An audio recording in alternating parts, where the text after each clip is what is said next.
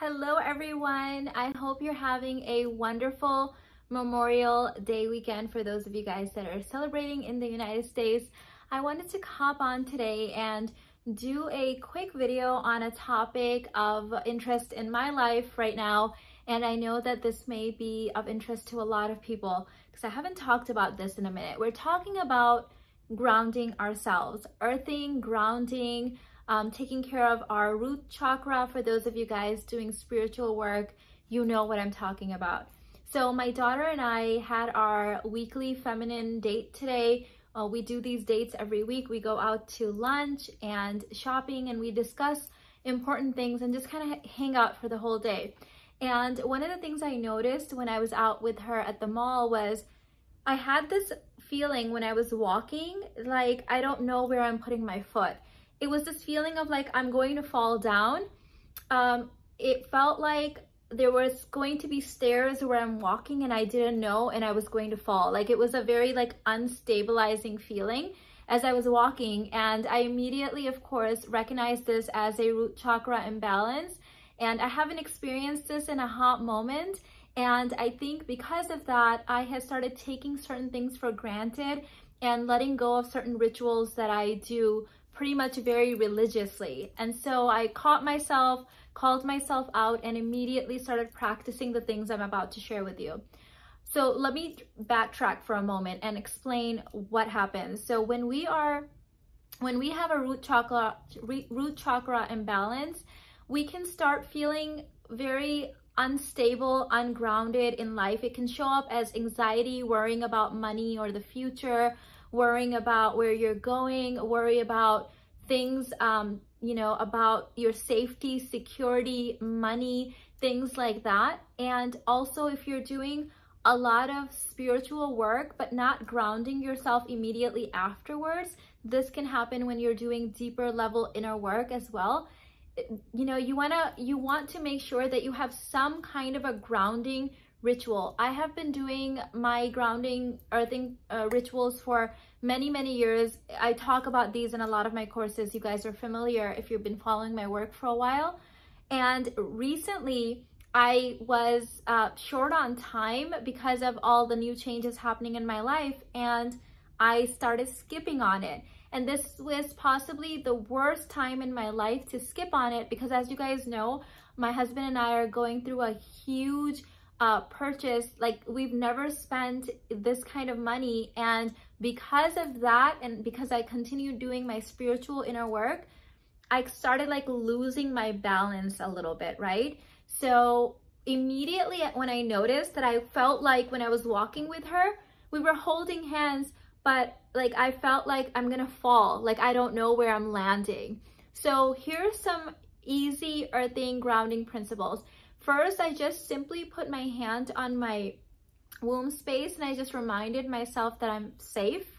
And I imagined, as right there in the mall as I'm walking, I imagined that there were roots coming from underneath my feet, going through my shoes, my heels, everything, and going through all the mall flooring into the earth and taking root. And immediately just imagining those roots coming from my feet and taking a root into the center of the earth immediately centered me and grounded me. And I was able to start kind of, my energy started coming back down into my body and grounding myself and feeling kind of secure again, that I can walk without feeling like I'm gonna lose my balance, right?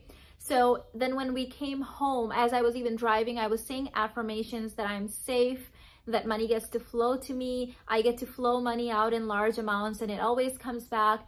So that's another one of those, you want to make sure that you're saying your affirmations and rituals to just kind of breathe them in and ground yourself.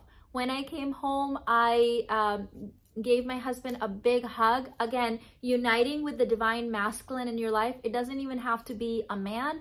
This could just be the universal divine masculine, right? That exists in God consciousness, that exists in the structure of the building that you're in, the chair holding you up, the ground, right? All of that is the divine masculine. And receiving that hug and kind of letting myself melt into him also is a very kind of grounding experience, because like you feel, okay, someone's got me. I can lean back and just kind of let myself go. Another thing I did is I went into my backyard barefoot and I walked on the grass. Doing this is very important for your health. There is a wonderful documentary on YouTube. It's a free documentary. I believe it's called The Earthing Movie. If you search for it, you should find it. If not, I will go ahead and let me actually Google it for you guys and post it in the first comment and pin it there. And it's a wonderful documentary that shows you all of the benefits of earthing, like all the health benefits as well. And there's been many studies done on this. We also have earthing mats that I use in the winter if we don't feel like going outside. We have earthing mats in my house, like in every floor, so my children and all of us can ground ourselves. So that's also another thing that you can do to settle your energy back and kind of get the flow going. Now, some deeper things that obviously I haven't, had time to do this today, but another thing that you want to do is maybe go and get a Reiki session. Those are amazing to get all of your chakras realigned. And I know that the lady that I used, who's a friend of mine, actually, Sapphire at Evolve Alchemy, let her know that the Universe Guru sent you.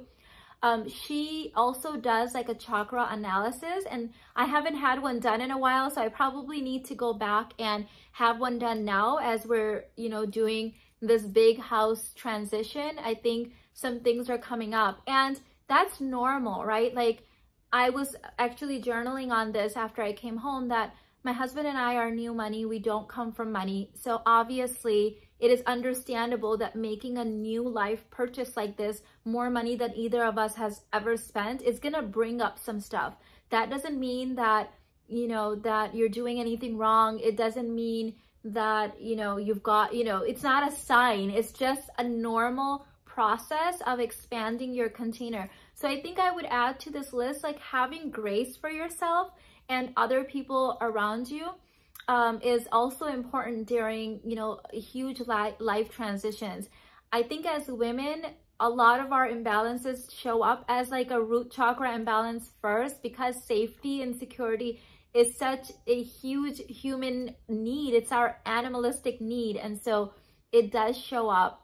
And that's completely okay. Now, before I let you guys go, I also want to add that if you do a lot of spiritual work, meditations, embodiment rituals, anything that kind of opens up that portal of the quantum, like I say, right? You want to make sure that you do your grounding. My therapist, when I was in therapy, actually told me this. She said that when you do any kind of deep healing work, spiritual work, you want to immediately ground yourself afterwards, and it helps all of your energy and your consciousness kind of return back into the now moment, and it closes up any portals that you have left open. And her advice for grounding was kind of interesting. I had never heard of this one before.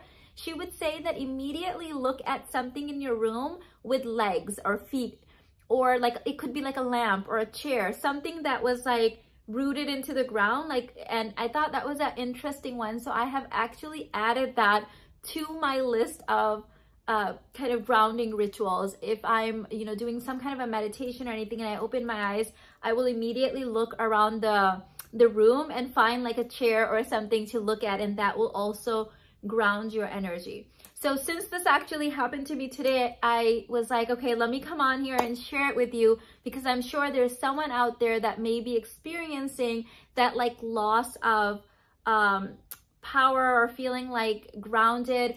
It shows up a lot as worry and anxiety. I personally am not worried or anxious because I've been doing my inner work for a really long time. But for me, how it showed up was feeling like the ground was literally being taken from underneath my feet.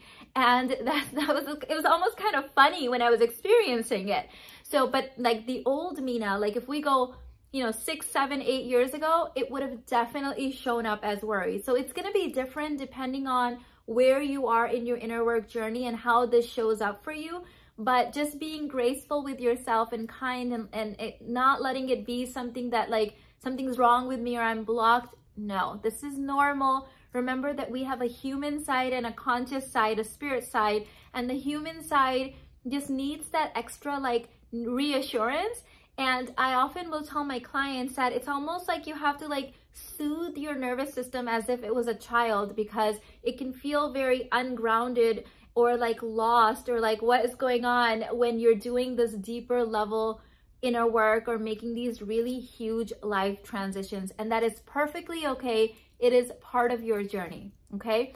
Also, I have something really amazingly delicious happening for Memorial Day weekend. It is only happening for 48 hours. So you can find that information in the first comment as well as the description box. I also emailed it out. So if you are not on my email list, girl, you need to get on. How do you get on my email list? You go in the description box and it says get your free container workbook. You go ahead and get that free container workbook, and it adds you immediately to our email list. All right, babe, I've got to go. I've got dinner literally on a timer on the stove, so I've got to go run. But I just wanted to come here and share this message for you today. I love you, and I'll see you in the next one. Bye.